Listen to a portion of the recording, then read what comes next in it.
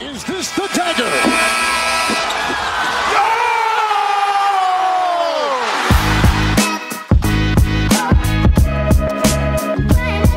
Audio Jungle.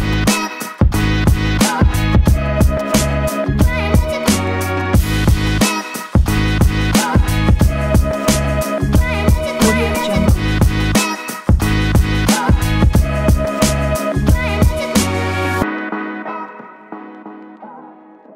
Hi everyone, my name is Sandy and you're watching Andy Online. Every basketball fan needs a mini basketball hoop.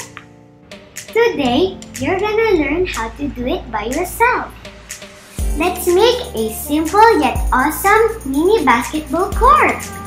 We will need the following: thick bond papers, paste or glue, scotch tape, ping pong ball, kitchen tissue paper board, toilet tissue paper board, paintbrush, scissors, ruler, paint or watercolors, and pencil. Let's make a simple yet awesome mini basketball court. Number 1.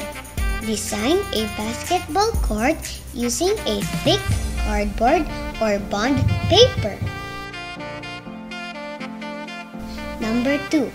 You may paint the design with different colors to make it more attractive.